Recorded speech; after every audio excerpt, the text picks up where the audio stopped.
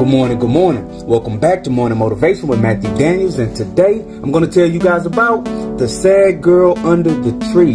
That's right, the sad girl under the tree. But what is Matthew Daniels talking about? A long time ago, in the area that we now call Spain today, there was a village which sat next to a river.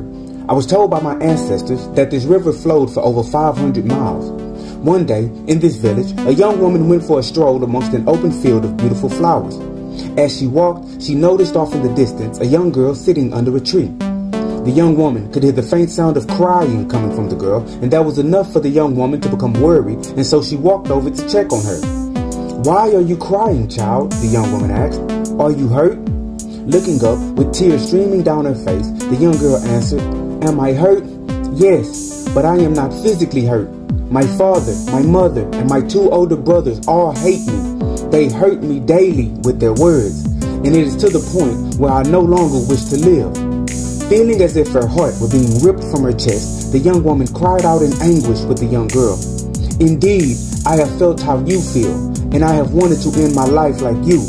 However, if you would give me 3 weeks' time, I will go and bring you something that will help you to heal, and it will make you happy again." The young girl agreed to endure for 3 more weeks.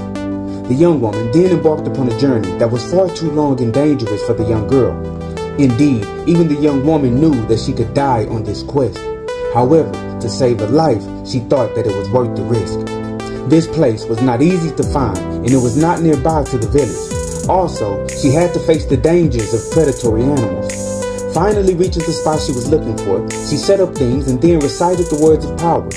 Suddenly, as if by magic, a rope began to descend from the clouds. Wasting no time climbing it, the young woman soon found herself in the eastern part of heaven. Looking down at herself, she noticed that her arms had already begun to fade away. Sprinting towards an area that the ancestors called Heaven's Lost and Found, the young woman knew she was on borrowed time. If she stayed too long, she would fade away completely. Entering Heaven's Lost and Found, she called out to the beings nearby.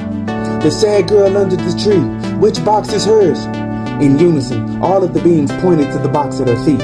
Grabbing it up, she rushed to take the box back to the sad girl. As she did, she noticed that when she climbed back down the rope, her limbs returned. "Young girl," she called, finding her under the same tree.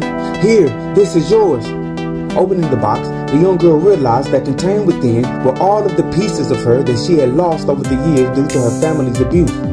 She saw her sense of self-worth in the box. She saw her confidence. She saw her self-respect. She saw everything she needed to see in order to want to continue living. "Thank you," she told the young woman. "You're welcome," she responded. And so, the morning motivation of today is the sad girl under the tree. Can you imagine the world if you helped others to heal and they helped you in return? Can you imagine a world in which people are willing to sacrifice for others because they see them as themselves? Today, family, as you go about your day, there is a good chance you'll come across someone with the exact type of problem you know how to solve. If that happens, think of this story and do the right thing.